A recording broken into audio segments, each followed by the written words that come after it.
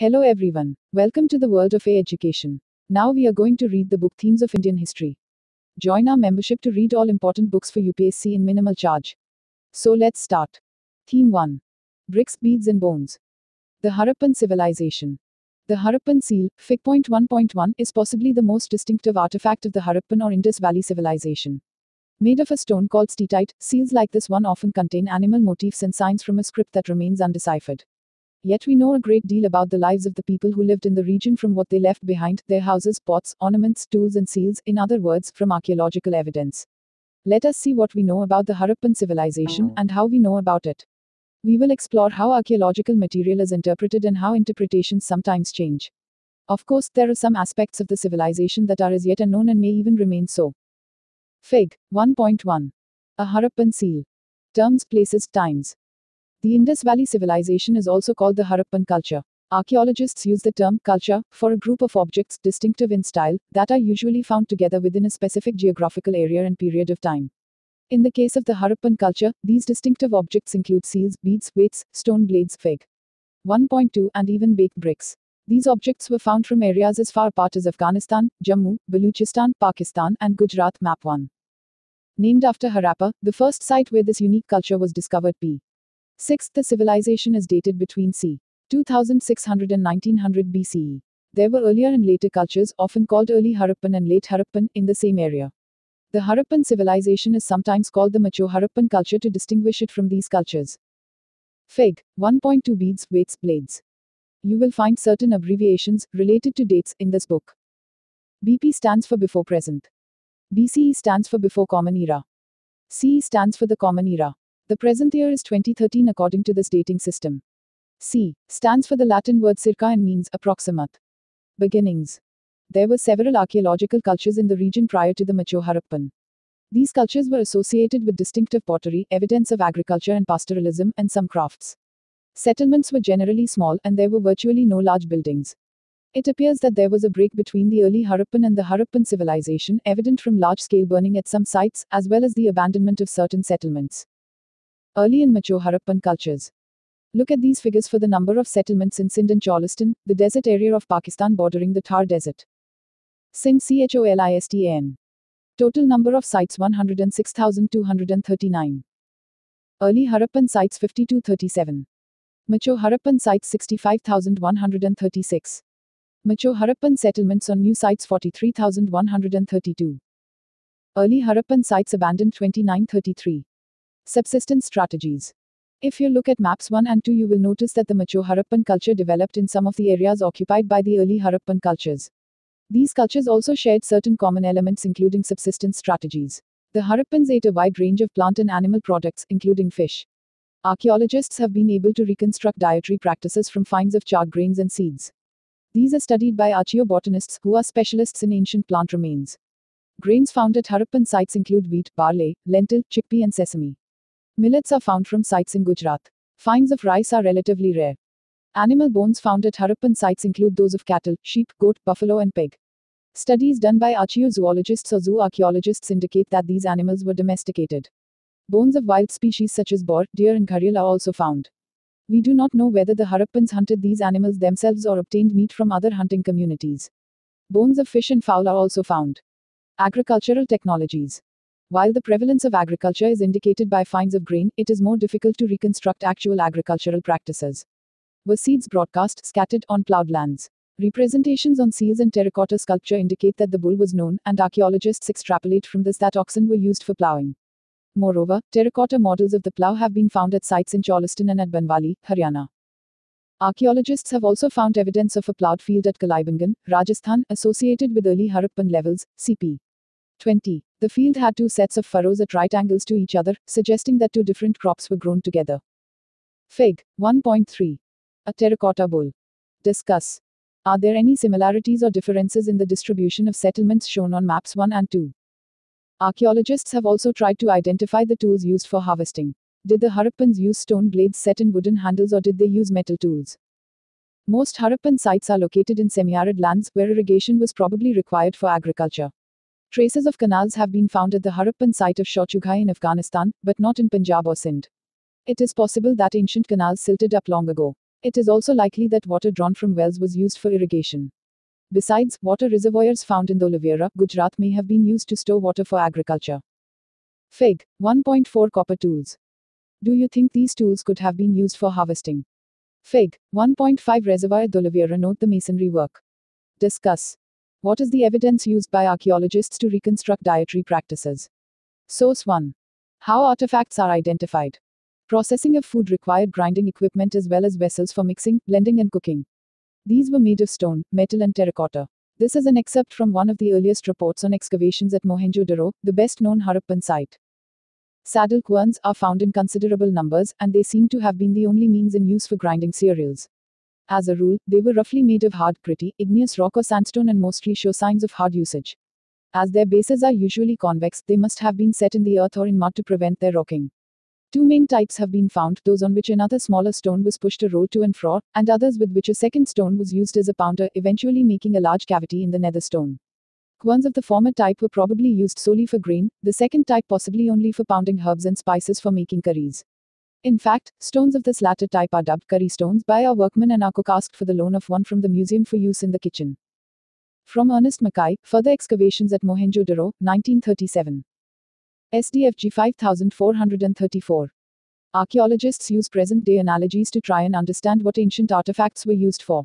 Mackay was comparing present-day querns with what he found. Is this a useful strategy? Mohenjo-daro, a planned urban center. Perhaps the most unique feature of the Harappan civilization was the development of urban centers. Let us look at one such center, Mohenjo-daro, more closely. Although Mohenjo-daro is the most well-known site, the first site to be discovered was Harappa. How is the lower town different from the citadel? Fig. 1.7. Layout of Mohenjo-daro. The settlement is divided into two sections, one smaller but higher and the other much larger but lower. Archaeologists designate these as the citadel and the lower town respectively. The citadel owes its height to the fact that buildings were constructed on mud brick platforms. It was walled, which meant that it was physically separated from the lower town. The lower town was also walled. Several buildings were built on platforms, which served as foundations. It has been calculated that if one laborer moved roughly a cubic meter of earth daily, just to put the foundations in place, it would have required 4 million person days, in other words, mobilizing labor on a very large scale. Consider something else. Once the platforms were in place, all building activity within the city was restricted to a fixed area on the platforms. So it seems that the settlement was first planned and then implemented accordingly. Other signs of planning include bricks, which, whether sun-dried or baked, were of a standardized ratio, where the length and breadth were 4 times and twice the height respectively. Such bricks were used at all Harappan settlements. The plight of Harappa. Although Harappa was the first site to be discovered, it was badly destroyed by brick robbers.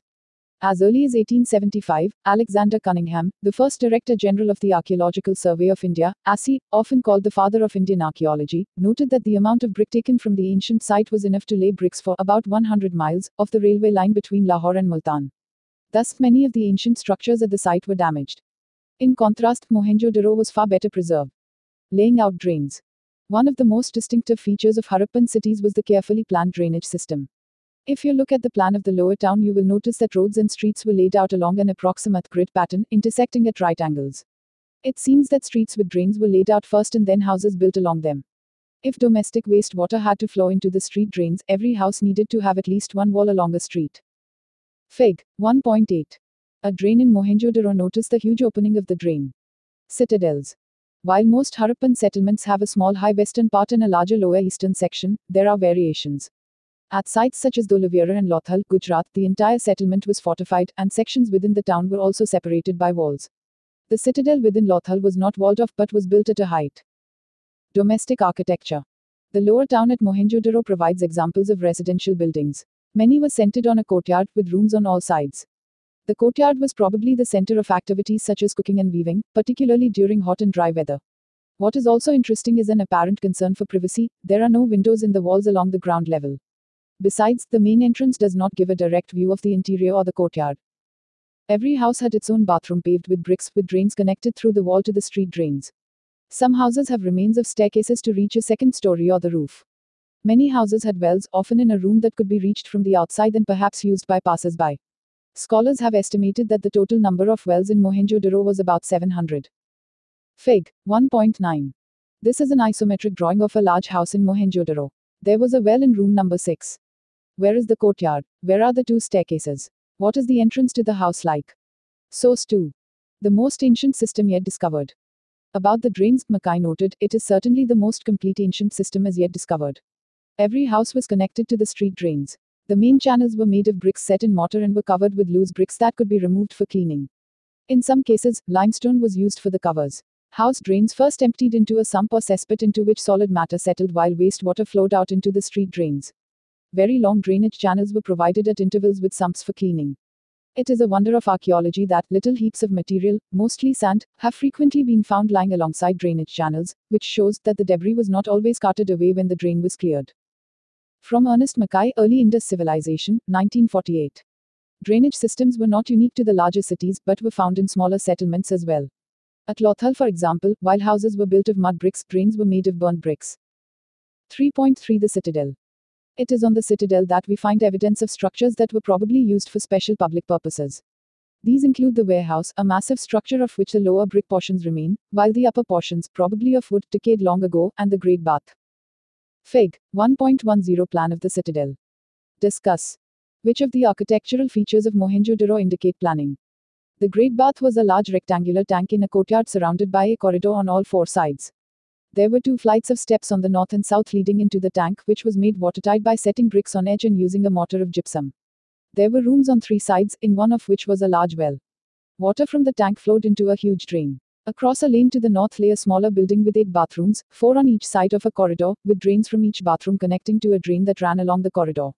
The uniqueness of the structure, as well as the context in which it was found, the citadel, with several distinctive buildings, has led scholars to suggest that it was meant for some kind of a special ritual bath. Are there other structures on the citadel apart from the warehouse and the Great Bath?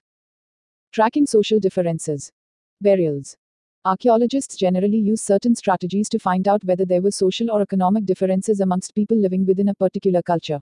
These include studying burials. You are probably familiar with the massive pyramids of Egypt, some of which were contemporaneous with the Harappan civilization. Many of these pyramids were royal burials, where enormous quantities of wealth was buried. At burials in Harappan sites, the dead were generally laid in pits. Sometimes, there were differences in the way the burial pit was made. In some instances, the hollowed out spaces were lined with bricks. Could these variations be an indication of social differences? We are not sure. Fig. 1.11. A copper mirror. Some groves contain pottery and ornaments, perhaps indicating a belief that these could be used in the afterlife. Jewelry has been found in burials of both men and women. In fact, in the excavations at the cemetery in Harappa in the mid-1980s, an ornament consisting of 3 shell rings, a jasper, a kind of semi-precious stone, bead in hundreds of micro beads, was found near the skull of a male. In some instances, the dead were buried with copper mirrors. But on the whole, it appears that the Harappans did not believe in burying precious things with the dead. Fig. 1.12. A faience pot. Looking for luxuries. Another strategy to identify social differences is to study artifacts, which archaeologists broadly classify as utilitarian and luxuries. The first category includes objects of daily use made fairly easily out of ordinary materials such as stone or clay. These include querns, pottery, needles, flesh rubbers, body scrubbers, etc., and are usually found distributed throughout settlements. Archaeologists assume objects were luxuries if they are rare or made from costly, non-local materials or with complicated technologies. Thus, little pots of faience, a material made of ground sand or silica mixed with color and a gum and then fired, were probably considered precious because they were difficult to make. The situation becomes more complicated when we find what seem to be articles of daily use, such as spindle whorls made of rare materials such as faience. Do we classify these as utilitarian or luxuries? Hoards are objects kept carefully by people, often inside containers such as pots. Such hoards can be of jewelry or metal objects saved for reuse by metal workers. If for some reason the original owners do not retrieve them, they remain where they are left till some archaeologist finds them. If we study the distribution of such artifacts, we find that rare objects made of valuable materials are generally concentrated in large settlements like Mohenjo-daro and Harappa and are rarely found in the smaller settlements. For example, miniature pots of faience, perhaps used as perfume bottles, are found mostly in Mohenjo-daro and Harappa, and there are none from small settlements like Kalibangan. Gold too was rare, and is at present probably precious. All the gold jewelry found at Harappan sites was recovered from hoards. Discuss. What are the modes of disposal of the dead prevalent at present? To what extent do these represent social differences? Finding out about craft production. Locate Chanyudaro on map 1. This is a tiny settlement, less than 7 hectares, as compared to Mohenjo-daro, 125 hectares, almost exclusively devoted to craft production, including bead making, shell cutting, metal working, seal making and weight making. The variety of materials used to make beads is remarkable. Stones like carnelian, of a beautiful red color, jasper, crystal, quartz and steatite, metals like copper, bronze and gold, and shell, faience and terracotta or burnt clay. Some beads were made of 2 or more stones, cemented together, some of stone with gold caps. The shapes were numerous, disc-shaped, cylindrical, spherical, barrel-shaped, segmented. Some were decorated by incising or painting, and some had designs etched onto them. Fig. 1.13 or Tulan beads. Techniques for making beads differed according to the material. Steatite, a very soft stone, was easily worked. Some beads were molded out of a paste made with steatite powder. This permitted making a variety of shapes, unlike the geometrical forms made out of harder stones. How the steatite microbead was made remains a puzzle for archaeologists studying ancient technology. Fig. 1.14. Pottery. Some of these can be seen in the National Museum, Delhi or in the Site Museum at Lothal. Archaeologists' experiments have revealed that the red color of carnelian was obtained by firing the yellowish raw material and beads at various stages of production. Nodules were chipped into rough shapes and then finely flaked into the final form. Grinding, polishing and drilling completed the process. Specialized drills have been found at Chanudaro, Lothal and more recently at Dholavira. If you locate Nageshwar and Balakot on map 1, you will notice that both settlements are near the coast. These were specialized centers for making shell objects, including bangles, ladles and inlay, which were taken to other settlements. Similarly, it is likely that finished products, such as beads from Chanudaro and Lothal were taken to the large urban centers such as Mohenjo-daro and Harappa. Identifying centers of production.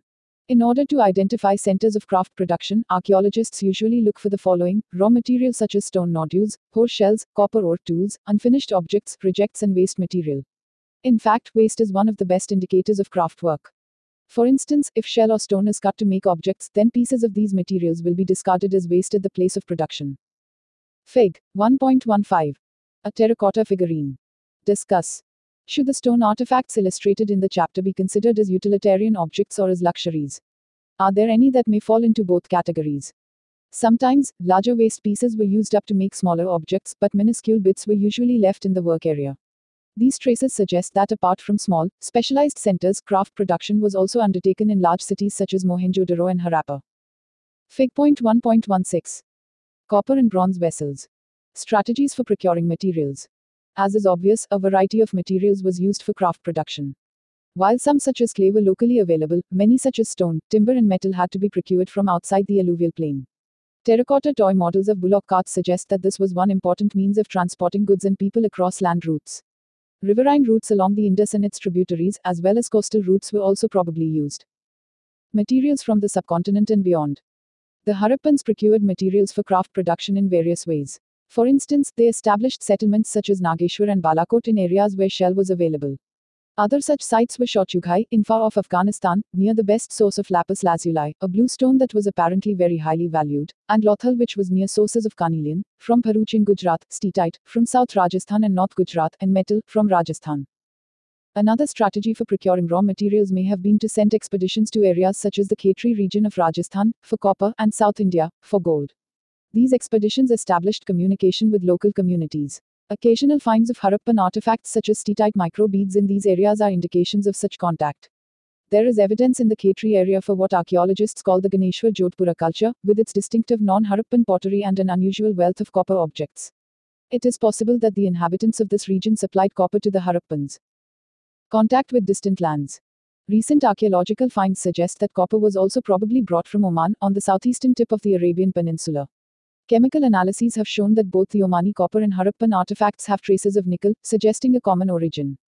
There are other traces of contact as well. A distinctive type of vessel, a large Harappan jar coated with a thick layer of black clay, has been found at Omani sites.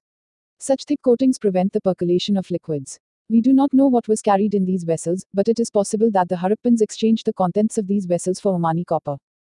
Fig. 1.17. A Harappan jar found in Oman. Mesopotamian texts datable to the 3rd millennium BCE refer to copper coming from a region called Magan, perhaps a name for Oman, and interestingly enough, copper found at Mesopotamian sites also contains traces of nickel. Fig. 1.18.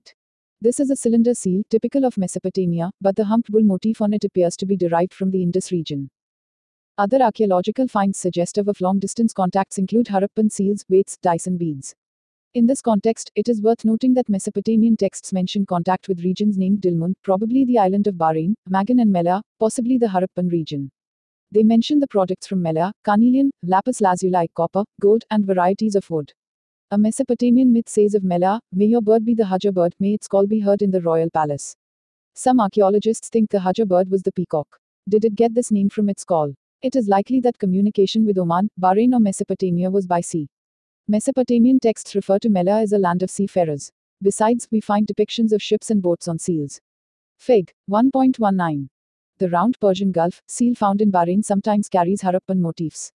Interestingly, local Dilmun weights followed the Harappan standard. Fig. 1.20. Seal depicting a boat.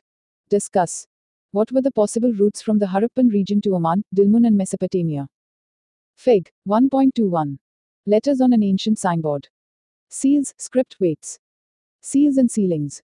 Seals and sealings were used to facilitate long-distance communication. Imagine a bag of goods being sent from one place to another. Its mouth was tied with rope and on the knot was affixed some wet clay on which one or more seals were pressed, leaving an impression. If the bag reached with its sealing intact, it meant that it had not been tampered with.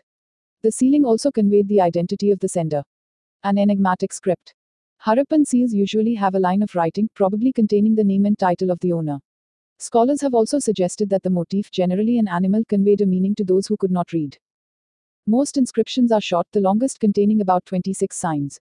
Although the script remains undeciphered to date, it was evidently not alphabetical, where each sign stands for a vowel or a consonant, as it has just too many signs, somewhere between 375 and 400. It is apparent that the script was written from right to left, as some seals show a wider spacing on the right and cramping on the left, as if the engraver began working from the right and then ran out of space. Fig. 1.22. A sealing from roped. How many seals are impressed on this piece of clay? Consider the variety of objects on which writing has been found: seals, copper tools, rims of jars, copper and terracotta tablets, jewelry, bone rods, even an ancient signboard. Remember, there may have been writing on perishable materials too. Could this mean that literacy was widespread? Discuss. What are some of the present-day methods used for long-distance exchange of goods? What are their advantages and problems? 7.3 Weights. Exchanges were regulated by a precise system of weights, usually made of a stone called chert and generally cubical. Fig. 1.2, with no markings. The lower denominations of weights were binary, 1, 2, 4, 8, 16, 32, etc. Up to 12,800, while the higher denominations followed the decimal system. The smaller weights were probably used for weighing jewelry and beads. Metal scale pans have also been found. Ancient authority. There are indications of complex decisions being taken and implemented in Harappan society. Take for instance, the extraordinary uniformity of Harappan artifacts is evident in pottery. Fig. 1.14, seals, weights and bricks. Notably, bricks, though obviously not produced in any single center, were of a uniform ratio throughout the region, from Jammu to Gujarat. We have also seen that settlements were strategically set up in specific locations for various reasons. Besides, labor was mobilized for making bricks and for the construction of massive walls and platforms. Who organized these activities? Fig. 1.23. A priest king. Discuss. Could everybody in Harappan society have been equal? Palaces and kings. If we look for a center of power or for depictions of people in power, archaeological records provide no immediate answers. A large building found at Mohenjo-daro was labeled as a palace by archaeologists, but no spectacular finds were associated with it. A stone statue was labeled and continues to be known as the priest king. This is because archaeologists were familiar with Mesopotamian history and its priest kings and have found parallels in the Indus region. But as we will see, p.23, the ritual practices of the Harappan civilization are not well understood yet, nor are there any means of knowing whether those who performed them also held political power. Some archaeologists are of the opinion that Harappan society had no rulers, and that everybody enjoyed equal status. Others feel there was no single ruler but several, that Mohenjo-daro had a separate ruler, Harappa another, and so forth. Yet others argue that there was a single state, given the similarity in artifacts, the evidence for planned settlements, the standardized ratio of brick size, and the establishment of settlements near sources of raw material. As of now, the last theory seems the most plausible, as it is unlikely that entire communities could have collectively made and implemented such complex decisions. The end of the civilization. There is evidence that by c. 1800 BCE most of the mature Harappan sites in regions such as Cholistan had been abandoned. Simultaneously, there was an expansion of population into new settlements in Gujarat, Haryana and western Uttar Pradesh. In the few Harappan sites that continued to be occupied after 1900 BCE, there appears to have been a transformation of material culture, marked by the disappearance of the distinctive artifacts of the civilization: weights, seals, special beads. Writing, long-distance trade, and craft specialization also disappeared. In general, far fewer materials were used to make far fewer things. House construction techniques deteriorated and large public structures were no longer produced. Overall, artifacts and settlements indicate a rural way of life in what are called late Harappan or successor cultures. What brought about these changes? Several explanations have been put forward. These range from climatic change, deforestation, excessive floods, the shifting and or drying up of rivers, to overuse of the landscape. Some of these causes may hold for certain settlements, but they do not explain the collapse of the entire civilization. It appears that a strong unifying element, perhaps the Harappan state, came to an end. This is evidenced by the disappearance of seals, the script, distinctive beads and pottery, the shift from a standardized weight system to the use of local weights, and the decline and abandonment of cities. The subcontinent would have to wait for over a millennium for new cities to develop in a completely different region. Source 3. Evidence of an invasion. Deadman Lane is a narrow alley, varying from 3 to 6 feet in width. At the point where the lane turns westward, part of a skull and the bones of the thorax and upper arm of an adult were discovered, all in very friable condition, at a depth of 4 feet 2 in. The body lay on its back diagonally across the lane. 15 inches to the west were a few fragments of a tiny skull. It is to these remains that the lane owes its name. From John Marshall, Mohenjo-daro in the Indus Civilization, 1931. 16 skeletons of people with the ornaments that they were wearing when they died were found from the same part of Mohenjo-daro in 1925. Much later, in 1947, R.E.M. Wheeler, then Director General of the ASI, tried to correlate this archaeological evidence with that of the Rigveda, the earliest known text in the subcontinent. He wrote, "The Rigveda mentions Pur, meaning rampart, fort or stronghold. Indra, the Aryan war god, is called Puramdara, the fort destroyer.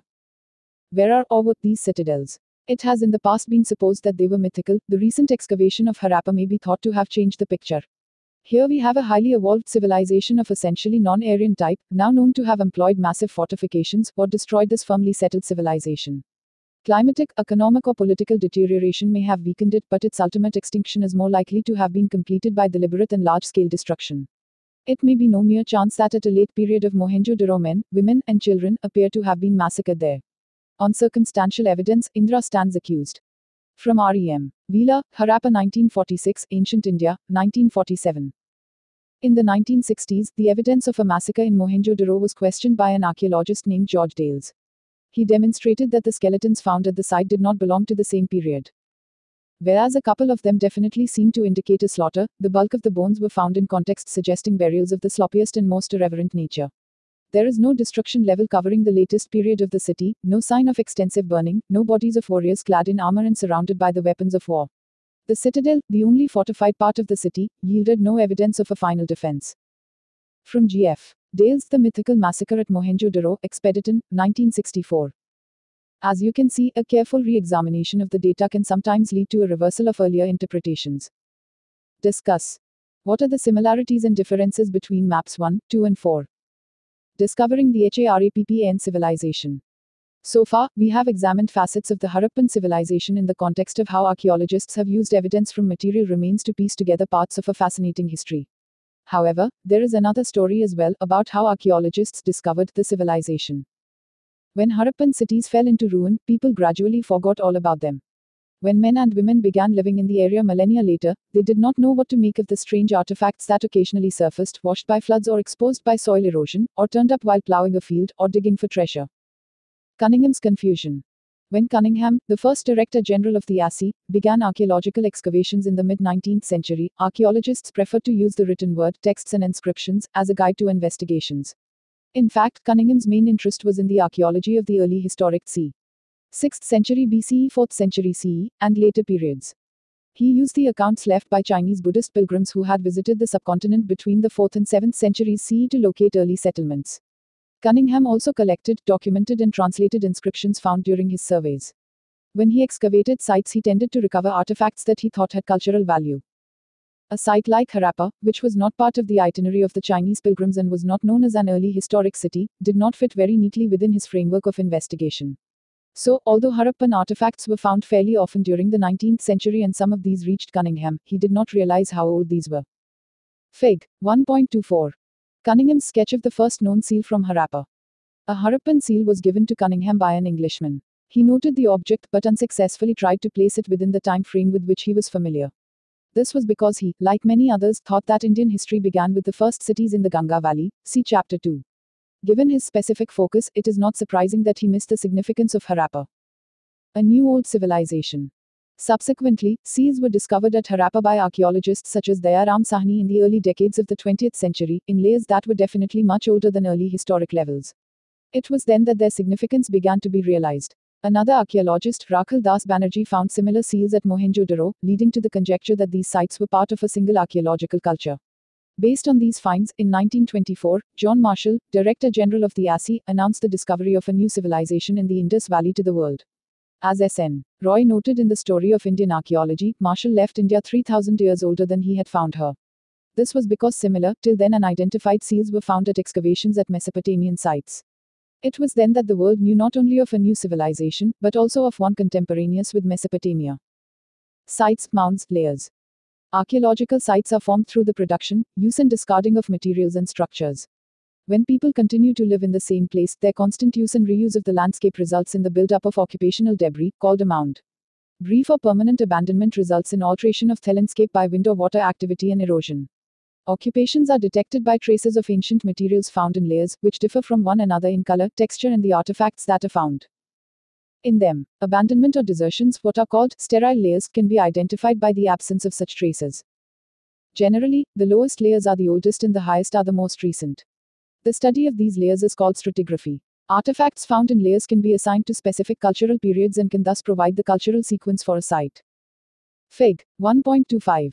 The stratigraphy of a small mound. Notice that the layers are not exactly horizontal. In fact, John Marshall's stint as Director General of the ASI marked a major change in Indian archaeology. He was the first professional archaeologist to work in India and brought his experience of working in Greece and Crete to the field. More importantly, though like Cunningham he too was interested in spectacular finds, he was equally keen to look for patterns of everyday life. Marshall tended to excavate along regular horizontal units, measured uniformly throughout the mound, ignoring the stratigraphy of the site. This meant that all the artifacts recovered from the same unit were grouped together even if they were found at different stratigraphic layers. As a result, valuable information about the context of these finds was irretrievably lost. 10.3 New techniques and questions. It was R.E.M. Wheeler, after he took over as Director General of the ASI in 1944, who rectified this problem. Wheeler recognized that it was necessary to follow the stratigraphy of the mound rather than dig mechanically along uniform horizontal lines. Moreover, as an ex-army brigadier, he brought with him a military precision to the practice of archaeology. The frontiers of the Harappan civilization have little or no connection with present-day national boundaries. However, with the partition of the subcontinent and the creation of Pakistan, the major sites are now in Pakistani territory. This has spurred Indian archaeologists to try and locate sites in India. An extensive survey in Kutch has revealed a number of Harappan settlements, and explorations in Punjab and Haryana have added to the list of Harappan sites. While Kalaibangan, Lothal, Rakhigarhi and most recently Dholavira have been discovered, explored and excavated as part of these efforts, fresh explorations continue. Over the decades, new issues have assumed importance. Where some archaeologists are often keen to obtain a cultural sequence, others try to understand the logic underlying the location of specific sites. They also grapple with the wealth of artifacts, trying to figure out the functions these may have served. Since the 1980s, there has also been growing international interest in Harappan archaeology. Specialists from the subcontinent and abroad have been jointly working at both Harappa and Mohenjo-daro. They are using modern scientific techniques including surface exploration to recover traces of clay, stone, metal and plant and animal remains, as well as to minutely analyze every scrap of available evidence. These explorations promise to yield interesting results in the future. Wheeler at Harappa. Early archaeologists were often driven by a sense of adventure. This is what Wheeler wrote about his experience at Harappa. It was, I recall, on a warm May night in 1944 that a 4-mile Tonga ride brought me as the newly appointed Director General of the Archaeological Survey with my local Muslim officer from a little railway station labeled Harappa, along a deep sand track to a small rest house beside the moonlit mounds of the ancient site. Warned by my anxious colleague that we must start our inspection at 5:30 next morning and finish by 7:30, after which it would be too hot, we turned in with the dark figure of the punkah waller crouched patiently in the entrance and the night air rent by innumerable jackals in the neighboring wilderness. Next morning, punctually at 5:30, our little procession started out towards the sandy heaps. Within 10 minutes I stopped and rubbed my eyes as I gazed upon the tallest mound, scarcely trusting my vision. 6 hours later my embarrassed staff and I were still toiling with picks and knives under the blazing sun, the mad sahib, I am afraid, setting a relentless pace. From R.E.M. Wheeler, My Archaeological Mission to India and Pakistan, 1976. Discuss. Which of the themes in this chapter would have interested Cunningham? Which are the issues that have been of interest since 1947? Problems of piecing together the past. As we have seen, it is not the Harappan script that helps in understanding the ancient civilization. Rather, it is material evidence that allows archaeologists to better reconstruct Harappan life. This material could be pottery, tools, ornaments, household objects, etc. Organic materials such as cloth, leather, wood and reeds generally decompose, especially in tropical regions. What survive are stone, burnt clay, or terracotta, metal, etc. It is also important to remember that only broken or useless objects would have been thrown away. Other things would probably have been recycled. Consequently, valuable artifacts that are found intact were either lost in the past or hoarded and never retrieved. In other words, such finds are accidental rather than typical. Classifying finds. Recovering artifacts is just the beginning of the archaeological enterprise. Archaeologists then classify their finds. One simple principle of classification is in terms of material, such as stone, clay, metal, bone, ivory, etc. The second, and more complicated, is in terms of function. Archaeologists have to decide whether, for instance, an artifact is a tool or an ornament, or both, or something meant for ritual use. An understanding of the function of an artifact is often shaped by its resemblance with present-day things. Beads, querns, stone blades and pots are obvious examples. Archaeologists also try to identify the function of an artifact by investigating the context in which it was found. Was it found in a house, in a drain, in a grave, in a kiln? Sometimes, archaeologists have to take recourse to indirect evidence. For instance, though there are traces of cotton at some Harappan sites, to find out about clothing we have to depend on indirect evidence including depictions in sculpture. Archaeologists have to develop frames of reference. We have seen that the first Harappan seal that was found could not be understood till archaeologists had a context in which to place it, both in terms of the cultural sequence in which it was found and in terms of a comparison with finds in Mesopotamia. Problems of interpretation. The problems of archaeological interpretation are perhaps most evident in attempts to reconstruct religious practices. Early archaeologists thought that certain objects which seemed unusual or unfamiliar may have had a religious significance. These included terracotta figurines of women, heavily jeweled, some with elaborate headdresses. These were regarded as mother goddesses. Rare stone statuary of men in an almost standardized posture, seated with one hand on the knee, such as the priest king, was also similarly classified. In other instances, structures have been assigned ritual significance. These include the great bath and fire altars found at Kalibangan and Lothal. Fig. 1.26. Was this a mother goddess?